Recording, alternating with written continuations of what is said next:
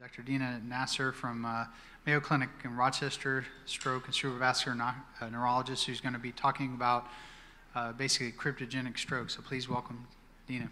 Okay, so today I'm going to be talking to you guys about cryptogenic stroke and more specifically embolic stroke of unspecified source or undetermined source. This is a very broad topic and is essentially my entire fellowship, but I'll do my best to focus on salient points and ongoing research over this next 30-minute period.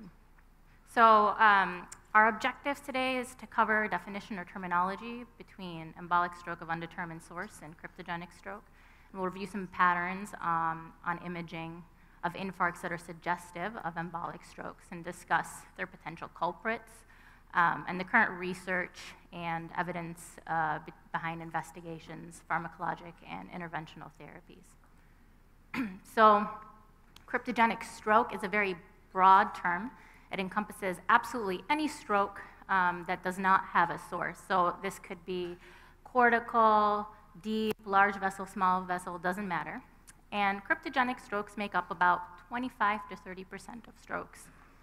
Whereas embolic strokes of undetermined source, these are focused more on large vessels. So specifically, they have to be non-lacunar ischemic strokes.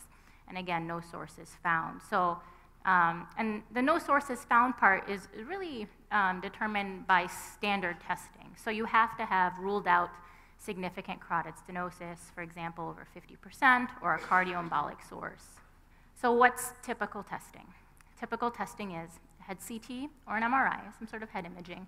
And you do this to try to figure out, aside from history and exam, is this anterior circulation or is this posterior circulation? If it's anterior circulation, you're going to want to look at the carotids.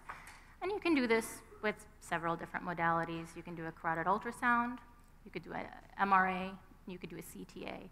And right now, dogma or standard of care is to try to determine the degree of stenosis to tell you what kind of therapy you're going to provide.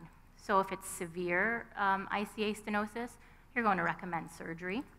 If it's moderate, you may recommend surgery versus pharmacologic management, depending on the patient's risk-to-benefit ratio with some of these procedures. If it's completely occluded, it's medical management, often with antiplatelets. Every now and then, some people anticoagulate, particularly if it's more complicated with ongoing stump thromboembolism. And if it's less than 50% stenosis, or if it's in the posterior circulation, you are to kind of move on to other potential causes. So could it be